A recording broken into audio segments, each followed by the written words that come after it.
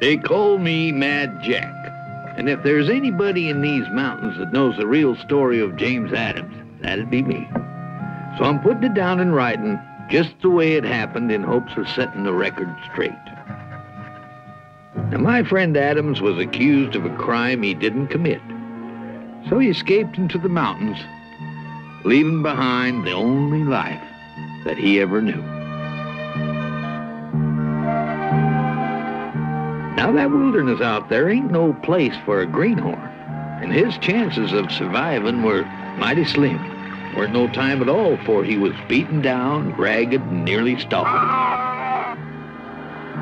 Long about then, he come upon a grizzly bear cub, all alone and helpless. Now, Adams knew that little critter couldn't survive without his help, so he started right down that cliff, risking his own life to save it. Now, that cub took to Adams right off. And that was when he discovered he had a special kind of way with animals. They just come right up to him like he was a natural part of the wilderness. But that bear cub, he was extra special. As he growed, he became the best friend Adams ever had, and together they became a legend. Maybe there's a world where we don't have to run, and maybe there's a time